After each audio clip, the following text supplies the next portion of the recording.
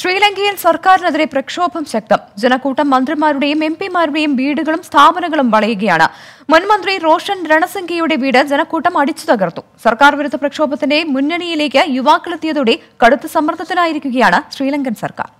We want them to give us our rights and stop fucking our country up and leave. Give us our money back and leave. We have to live here.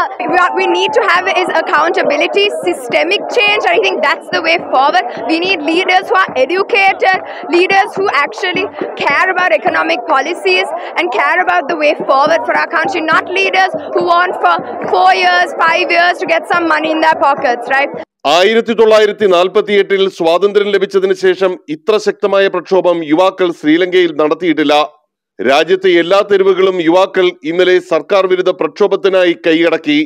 ശക്തമായ നിയന്ത്രണങ്ങളെ പ്രതിരോധിച്ചാണ് സ്വാതന്ത്ര്യ സമര സ്മാരകത്തിൽ യുവാക്കൾ എത്തിച്ചേർന്നത്. രാജ്യത്ത് നിലവിലുള്ള സംവിധാനം പൂർണ്ണമായി മാറ്റണമെന്ന ആവശ്യത്തിൽ കേന്ദ്രീകരിച്ചായിരുന്നു പ്രതിഷേധം. That's my message. It's a movement that's been long overdue, and I'm so glad that we're finally on the roads, taking it to the roads, and that we're doing this today. We are going to keep protesting. We are going to keep asking people to show up and unite with us until this government will step down and make way for a new government. യുവാക്കളുടെ പ്രതിഷേധം ശക്തമായതോടെ മന്ത്രിമാരെ മാറ്റി മുഖം മിനുക്കാൻ ശ്രമിച്ച സർക്കാർ കടുത്ത സമ്മർദ്ദത്തിലായിരിക്കുകയാണ്. നഷ്ടപ്പെടാൻ ഒന്നുമില്ലാത്ത തങ്ങളെ ഏതെങ്കിലും ഭീഷണിയുടെ അടിസ്ഥാനത്തിൽ ഒറ്റപ്പെടുത്താനാകില്ല എന്നാണ് വിദ്യാർത്ഥി സമൂഹം സർക്കാരിനോട് പറയുന്നത്.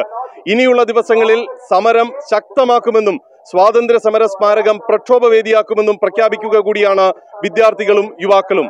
കൊളംബോയിൽ നിന്നും ആർ രാധാകൃഷ്ണൻ, 24.